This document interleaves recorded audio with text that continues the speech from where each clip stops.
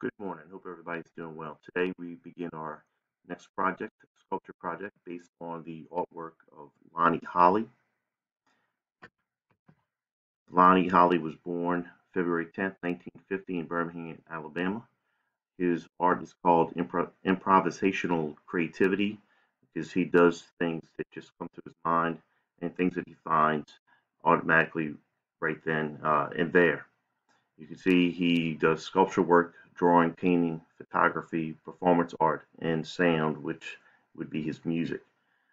His sculptures are created out of found objects. They usually commemorate places, people, and events that have happened throughout his life or in society at the time.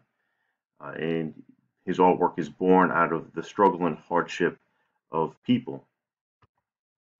His website is here, Lonnie Holley. There's an interview that you can watch of his as well. And then there's also sample music of his improvisational music.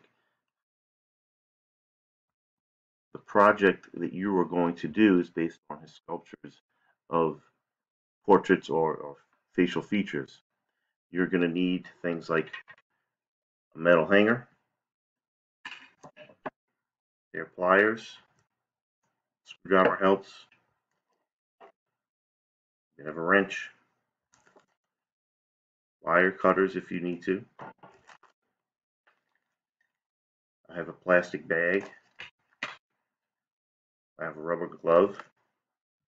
I have a Baby Yoda rope artwork, different ropes and strings,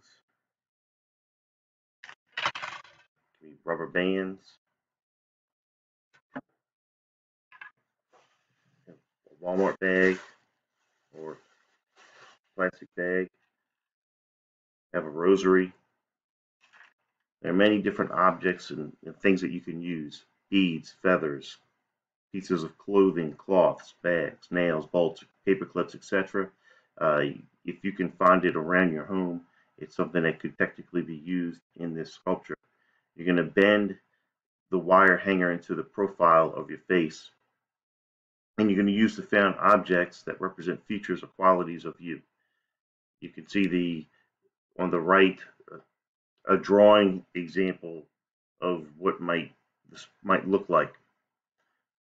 You're going to have to take pictures of yourself while creating the sculpture, a picture of you, of your materials before you begin sculpting, a picture of you holding the project,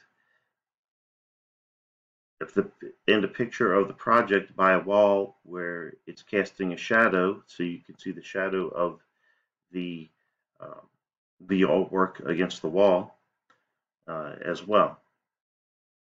And all four pictures must be added to the digital portfolio for you to earn full credit for the project. It's a way of giving proof that you actually created this piece of artwork. Do not wait until the due date to begin. You want to begin getting your materials today, and you want to begin uh, developing it in all over the next couple of days. Tomorrow I'll have a video that shows an example of how I've created one. Here are some examples of his artwork. You can see the facial features, the silhouette of the face, and multiple faces in some of them. You can use copper wire if you don't have a metal hanger.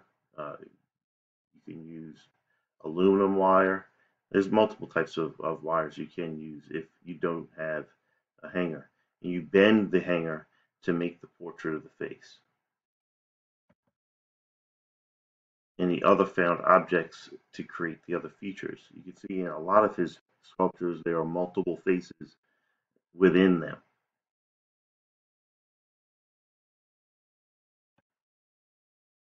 Including pieces of cloth and rubber band, net. There's even some branches inside of one. So as you can see, you have to come up with something creative, and this is something new for you to do as it is sculpture. So I look forward to seeing what you create and what develops through this process. Remember, follow the directions. Make sure you watch the videos. Make sure that you ask me questions if you have any questions. You all have a blessed day, and make sure you gather your supplies today. Thank you, and have a blessed day.